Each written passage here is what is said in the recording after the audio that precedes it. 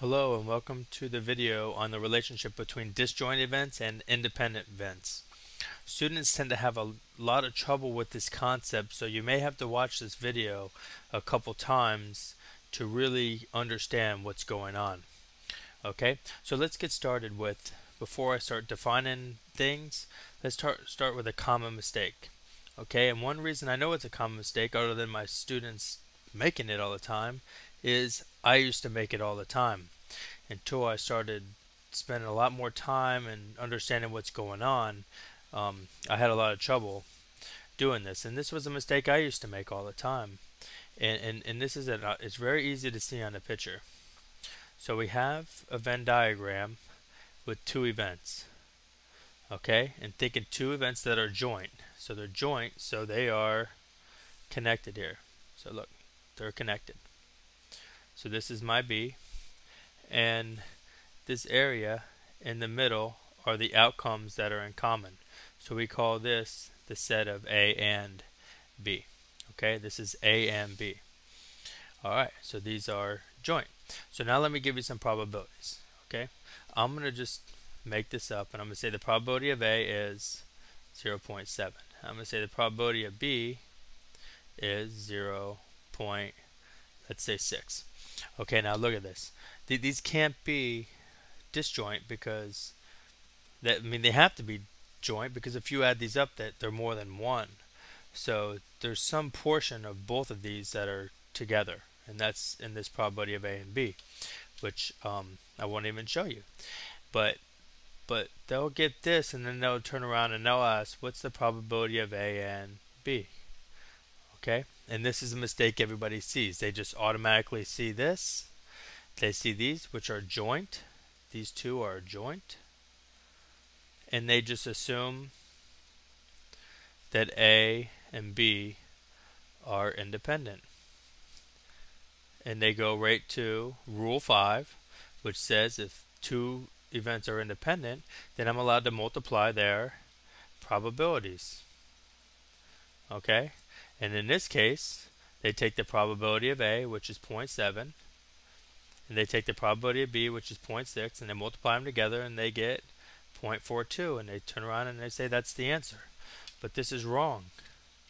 Okay? Because when two events are joint, okay, well, I shouldn't say it's wrong yet. It could be right, but when two events are joint, the two events could be independent, or they could be not independent. Okay, there's only one situation, okay, that we know when this happens, this will be either or, independent or not independent. Okay, and that only happens in one situation. Okay, and on the next page I talk about this more. So let's talk about what we do know. And this is the only thing that we do know, and I'll show it mathematically. I always had trouble with the books explanation, so I kind of learned this way from somebody, and I think it's a great way. It's more mathematical approach, but it's good. So if these are joint, we can't say anything from disjoint. They could be either way, and I'll show you examples of that on the next page. But or not disjoint up here. So let's talk about if they are joint.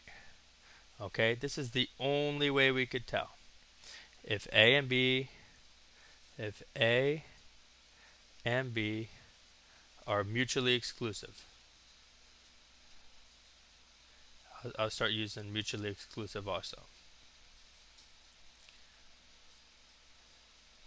That means they have no outcomes in common. They're disjoint. They're disjoint. Okay, so let's look at this on a mathematical approach. If they have no outcomes in common, let's see this. What's the probability that A and B can occur if they have no outcomes in common at the same time? What's the probability of A and B can occur? Okay, and you guys should know that it's 0. Okay, there's no chance that A and B are going to occur because it's not connected. It's empty. It's empty. Sometimes they call this the empty set. Okay, when they're not connected. Okay, so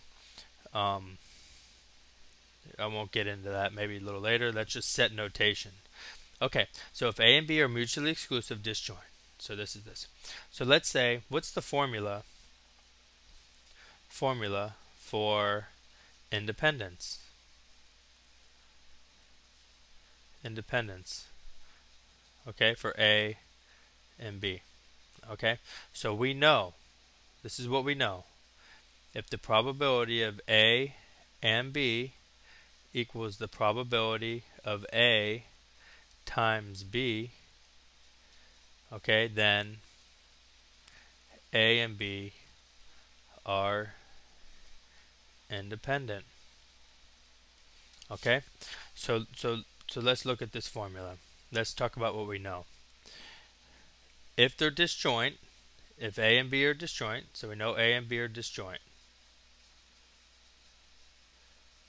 So by knowing that they're disjoint, we know that the probability of A and B is 0. So we know this right here is equal to 0. So the only way that A and B could be independent if this side is 0 also. So if I could show mathematically that the right side, that the probability of A times the probability of 0, then A and B are independent. Okay, if I could show that this is not 0, then A and B are not independent. So let's look at this. Since this actually has an area to it, see this is the event. The event is a list of outcomes. So this is something, this is nothing. So the probability of A is greater than 0. It's not 0. It's something here. Same thing with B. Look at B. There's an area there. So this is something also. So the probability of B will also be greater than 0. Well, we know by mathematics that a number greater than 0, so if this is greater than 0, so the probability of A times the probability of B, if I multiply two numbers that are greater than 0 with each other, you'll also get a number greater than 0. Okay? So I just showed that this is not 0. This is greater than 0. Greater than 0. Okay? Hence, the only way that these two events would be independent is if this side was equal to this side. If that was true, then they're independent. But I just showed for disjoint events, this side is 0, this side is greater than 0. So disjoint events are not independent. Okay, that's the key right there. And I just showed you why. Disjoint events are not independent. Okay, sometimes if you try to think about this logically, you're going to think that they are independent. Because when they're not connected, you start thinking to yourself and say, well, A is not connected to B, so they must not affect each other, so they must be independent. But that's not true. Disjoint events are not independent. So let's look at this other side on the page. And I'm going to show you an example. If you have joint, you just cannot automatically go to this. I've done it a million times myself. I see this thing in the middle and I just automatically want to start multiplying. Okay, but you can't just jump to multiplication. Okay, because sometimes this isn't true. Okay, sometimes your joint events are not independent, so you can't use this formula. Okay, and I'll try to show it to you real quick. So two events with outcomes in common. Two events with outcomes in common. Okay, that's A and B. They're joint. So joint events, A and B, could be independent or not independent, okay? And I'll show you two quick examples, and I'm going to go fast, but I'm going to show you two quick examples where this happens. So let's talk about my S is rolling a die, 1 through 6. A is getting an even number, and B is getting a 1, a 2, or a 5. So look at these. Even would be 2, 4, and 6. So are these joint or are these disjoint? Okay, these are joint. Okay, so now let's check to see if they're independent. They're joint. We know they're joint. If I did this in a Venn diagram, this is what it would look like. Okay, I'd have a circle here and a circle here. This is my A, this is my B. Okay, so what even numbers, which event is in common? I have a 2 here and I have a 2 here, so that 2 would go in the middle. Let me change the color. That 2 is the event in common with B and A. Okay, so now let's look at the other two. There's a 4 and there's a 6. These are the outcomes in A, this big A, and the outcomes in B, there's a 1 and a 5 over here.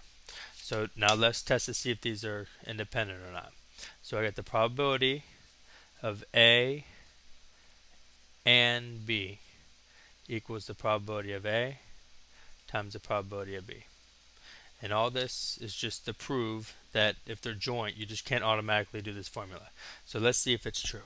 So what's the probability of A and B? How many are in A and B? So A and B consists of 2. So I have one outcome. There's only one outcome. How many are in here? 6. So this would be 1 over 6. Okay? Equals. What's the probability of A? Okay, what's the probability we're going to get an even number? So the probability of A is a half.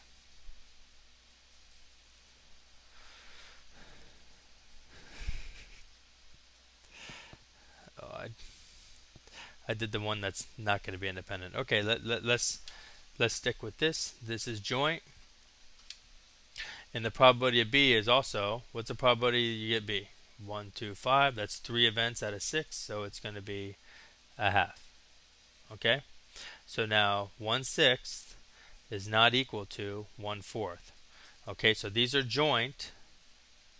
These are joint, and they are not independent. If they were independent, these two would match up. Okay, so let's look at another example and see if I could get 2 joint events that are independent. Okay, so we're going to use the same sample space, 1 through 6, and I'm going to do A is being an odd, so 1, 3, and 5, and B is going to be, let's say, 2 and 5. 2 and 5. Okay, so let's look at this in a Venn diagram. Okay, I have 2 events, my A and my B. So which outcome is in common? I get a 5 in common, so that's my AND, because 5's in A and B. That's the middle here. And then what do I have outside of 5, which is 1 and a 3. And what do I have outside of this 5 on B, which is a 2. Okay, so that's how you set up the Venn diagram. So let's look at this. What's the probability that you get A and a B? So A and B is a 5, so that's going to be 1/6. And remember, if these are independent, then the probability of A times the probability of B will equal, this side needs to equal 1/6. If this equals 1/6, then A and B are independent. Okay, so let's check. What's the probability of A? The probability of A is 1/2. Correct? What's the probability of B? Probability of B is 2/6, which is, you could reduce this here, but this is going to be 2 over 12, but reduce 2 over 12 and you get 1 over 6. Okay, so I just showed you 2 joint events that are independent. It's very important. Okay, 2 joint events. So joint events could be not independent or they could be independent. But how about disjoint events?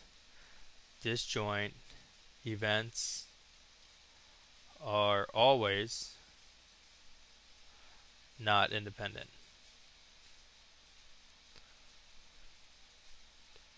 Okay, this is the important thing to know when you start using your formulas, because if they're disjoint, you automatically know you can't use this formula. Okay, If they're disjoint, you cannot use this formula, okay? Um, because they're not independent. Even when they're joint, you can't just jump to this formula, okay? Then some more testing has to be known. So we always could go from disjoint to independent, but you never could go backwards. Okay, you never could go from independence to disjoint. Doesn't go both ways. Okay, so just make sure you know this. But this is a very key, very important term to know. I'm going to test you on it, and it may just look like that. Okay, I'm not going to test you the why. I'm going to test you to make sure you understand this line. Alright, so thanks for watching. If you don't get this, watch it over again. Make sure you come talk to me. Have a nice day.